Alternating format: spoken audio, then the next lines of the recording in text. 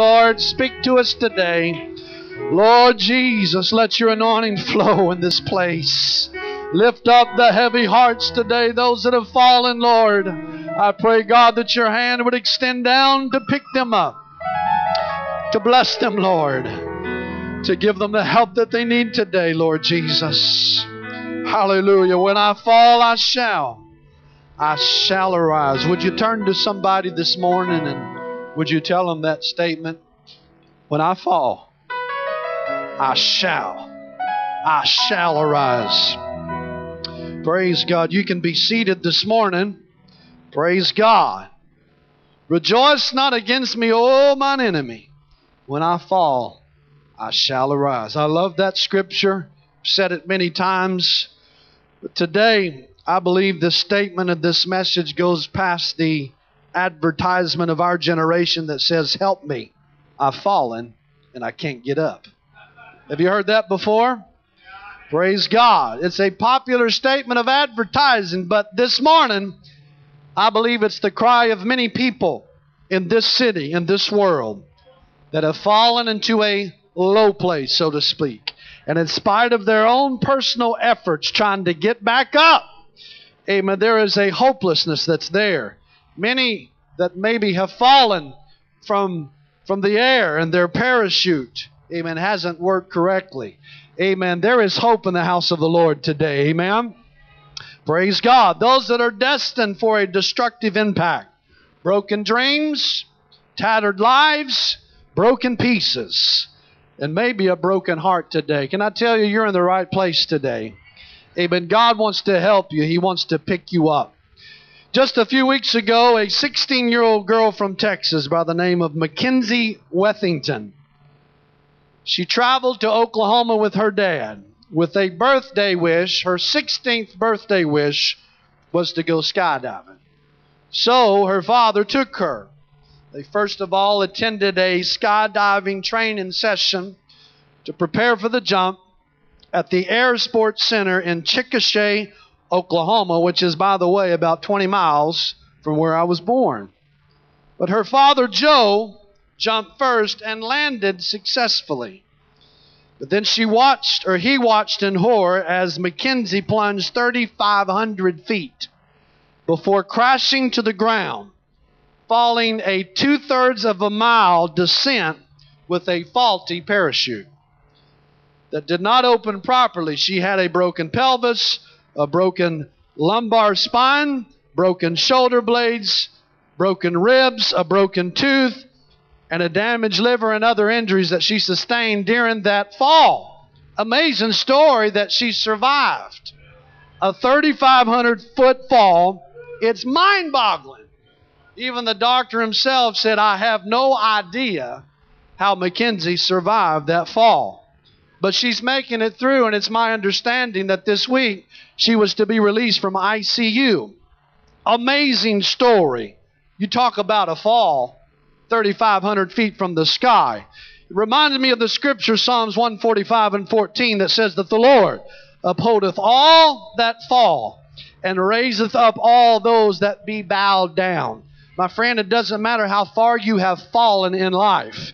Amen. His hands are still reaching for you. I don't care what you brought into this service today or how far down you are. God is here to pick you up and give you the hope that you need through His name. Praise God. Praise God. It doesn't matter how far that you fall in your life. The love of Jesus is still reaching for you. He's still calling your name even in this service as I preach to your heart and your soul today. There's a scripture in Ecclesiastes chapter 11:3 that speaks of a fallen tree. Everybody say a fallen tree. That Solomon spoke about. Your life today, I want you to think about this scripture and my thoughts today. Maybe this is your life and what you're going through. The scripture simply says, and if the tree fall towards the south or towards the north, in the place where the tree falleth, there it shall be. In other words, it's not getting up by itself. In other words, it's not going anywhere by itself. Where the tree falls in the forest or in your yard, that's where it lies. Whether large or small, that tree as it falls to the ground, it's not going to get back up on its own accord. Whether it was tree disease or termites, whether it was a storm, whether it was the wind that was blowing, the tree that falls to the ground, it's not getting back up. And so there the tree lies. It decomposes. It rots, never to stand vertically again. It's now in a horizontal position. And in regards to your life this morning, I want to tell you that's no way to live. That's not the end of your story. Amen? I want to tell you this morning that God will reach down. I don't care how big the tree is or how bad the fall is. God is able to reach down and to pick you back up and to give you the hope that He can give you through His name. Amen? Praise God. Don't accept the lower state that you're living in. Don't accept living on the ground, so to speak, the lower level of living. There's a higher place. Amen? I don't care if you're weak this morning, if you don't have any strength to get back up. Amen. I want to encourage you this morning that God is still reaching for you. Amen?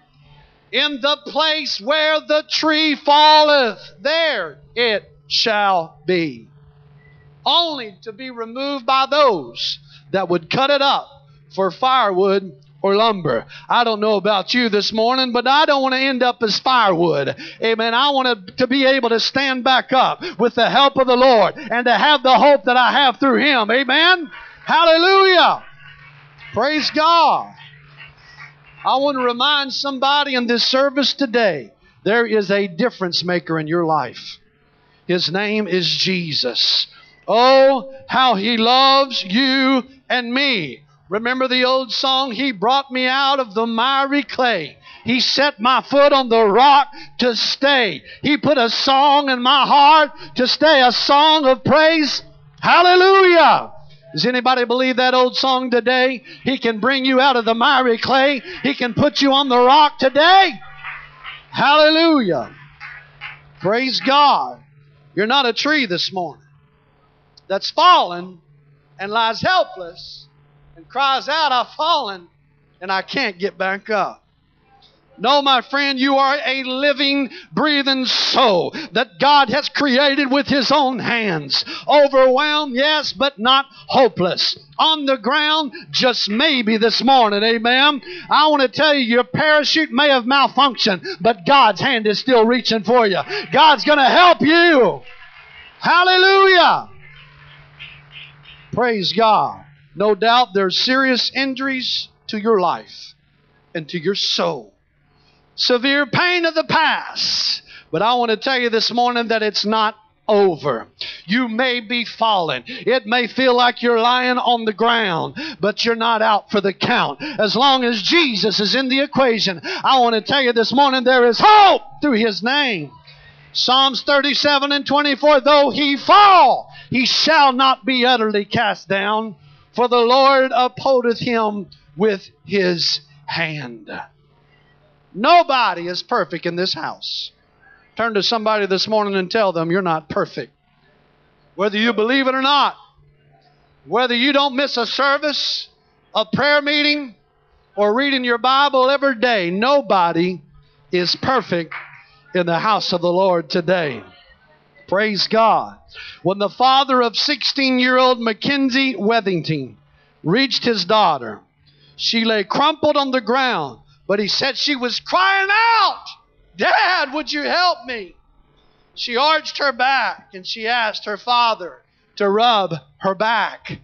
How much more this morning does our Heavenly Father care for His children that have fallen, that cannot get back up on their own 2 feet? God offers more than any earthly father of this world. Matthew 7 and 11, how much more shall your Father which is in heaven give good things to them that ask Him? What a reassurance this morning. He's pulling for you. He's reaching for you. He's wanting you to get back up. But I want to tell you this morning, the enemy, on the other hand, he's preparing a party in hell for you.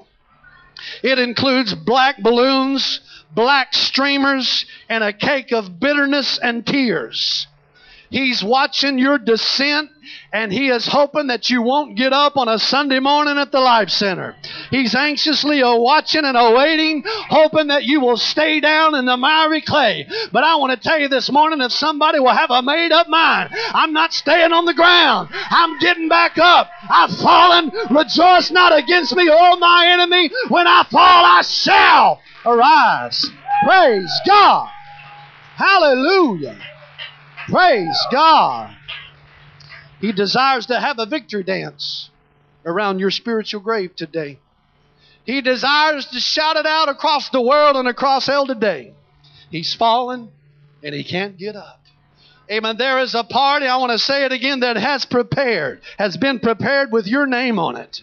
And it's a party that I don't want you to make, amen, because there's victory in the house today. For whosoever will, that will stand up and say, you know what, on the ground is not where I belong. I'm going to get back up. I'm going to find me a higher place in God.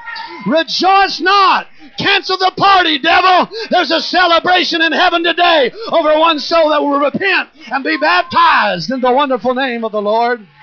Rejoice not against me. Praise God. I'm going to get back up. That's right. I'm going to arise. It's not going to keep me down. It'll make you want to jump up and start running in church. Amen. I love it this morning. Arise. Somebody needs to get up. Somebody needs to lift their hands this morning and say, I want a new life. I want an abundant life. I want a better way to live. He has overcome through the cross, through the blood of Jesus. Why not accept your victory today and not your defeat? Praise God. Can somebody praise Him this morning? Hallelujah. Get back up. Get back up. When I fall, I shall arise. When I'm knocked down, I'm getting back up. Devil, I'm not staying down. Rejoice not. Cancel the party. I'm going to live a life, of abundance. Hallelujah. Hallelujah. Hallelujah. Matthew chapter 7, verse 24. Anybody feel like getting back up this morning? Praise God. You might as well get back up. Matthew 7:24, the wise man and the foolish man. They live by different building codes. Matthew 7:24, therefore whatsoever or whosoever heareth these sayings of mine and doeth them, I will liken unto him unto a wise man, which built his house upon a rock. And the rain descended, and the floods came, and the winds blew, and beat upon that house. And it fell not, for it was founded upon a rock. That's the word of God. And everyone that heareth these sayings of mine and doeth them not shall be likened unto a foolish man, which built his house upon the sand, and the rain descended. Same weather pattern. The rain descended, the floods came, and the winds blew and beat upon that house, and it fell. And great was the fall of it. I've lived in 4 different states, serving in different places of ministry. It all started for me in Oklahoma. I'll tell you right now, the wind blows in Oklahoma. The tornadoes come. But I've lived quite a few years in California. I've lived in Missouri and now in Florida. Can I tell you that in every state, it's different, but the rain descends, the wind blows, the floods, they do come. It doesn't matter where I have lived. There's a certain weather pattern that's going to come against my house. It's the same way in living for God. It doesn't matter where you live. Amen. I want to tell you that the weather patterns, they don't change. But one thing that cannot change is I want to stand upon the rock, Christ Jesus, so that when the wind blows and the rain falls and the floods come, hallelujah, I'm going to stand the test of time. Get on the rock this morning. Stand strong on His word. Be wise and follow the words that He's left us in the Word of God. It's the Bible. That's the book for me. I stand upon the Word of God. It's the Bible. Bible stands for basic instruction before leaving earth. Take that. Chew on that just a little bit. This is our guidebook. This is the blueprints. Get back on the rock. Get off of the sand. You're going to fall, and it's going to be a great fall if you do not. Hallelujah. Get on the rock this morning. Hallelujah. Let's thank Him for that rock that we have this morning. Hallelujah. Rejoice not against me, oh, my enemy. When I fall, I shall arise. Hallelujah. Build your life on the rock, my friend. It'll endure every weather pattern of life. The rain, the floods, it doesn't matter. The wind, whatever beats on the house, it can and will be overcome. But it starts with a good foundation. Mr. Joe Wethington on January the 28th stated that his daughter that had jumped out of the plane, she jumped out of the plane, he said, but she fell into God's hands. I love that this morning. He exclaimed, she's a miracle. She's a miracle child. Can I say this morning that if you have fallen, that there is a miracle that God wants to give you this morning? I don't care what the enemy has brought against you today. Would you hear the sound of the preacher today? Amen. God wants to pick you up. You may have jumped headfirst into a multitude of problems. You may have brought a lot of baggage into this place, but it's time to lay it down at this altar and say, God, I may have fallen, I may have weights in my life, but there's hope today in the name of Jesus, in the blood of Jesus. The Lord upholdeth all that fall. He's not a respecter of persons today. It doesn't matter what race, religion, or creed you brought into this place. Amen. You are a creation of God that He created in His own image. He wants to pick you back up. He wants to place you upon the rock. There's a better life for you. When I fall, I shall arise. Hallelujah. Church, if he notices the fall of the sparrow, if He notices the fall of a 16-year-old Texas girl, I want to tell you this morning, He knows the way that you take. He knows how far you have fallen. He knows if you're at the bottom of the barrel, so to speak, where you can't even see the bottom. I'm preaching about hope today. It's not over, my friend. It's not finished, my friend. Hallelujah. He's here this morning. He's reaching for those that have endured sickness and problems and the weights of life. He's here this morning for somebody that has a broken heart. Through the brokenness of your life, though you have fallen, rejoice not. Enemy, I'm going to get back up. I'm going to arise. I'm preaching to somebody here today. I don't care the state of life that you're in. It's not too late to get back up and to say, I hear you, preacher, today. I've heard the word of the Lord that you have read. Amen. And it's time to get back up. Praise God. Let's stand this morning. Let's arise together. Hallelujah. God is reaching for somebody. Don't tune Him out.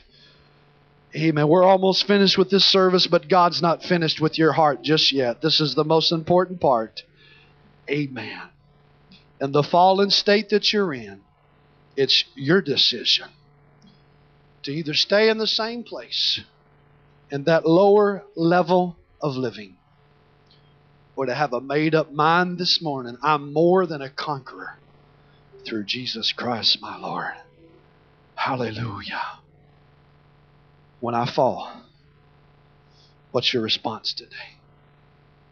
You're either going to stay in the same place or you're going to get back up.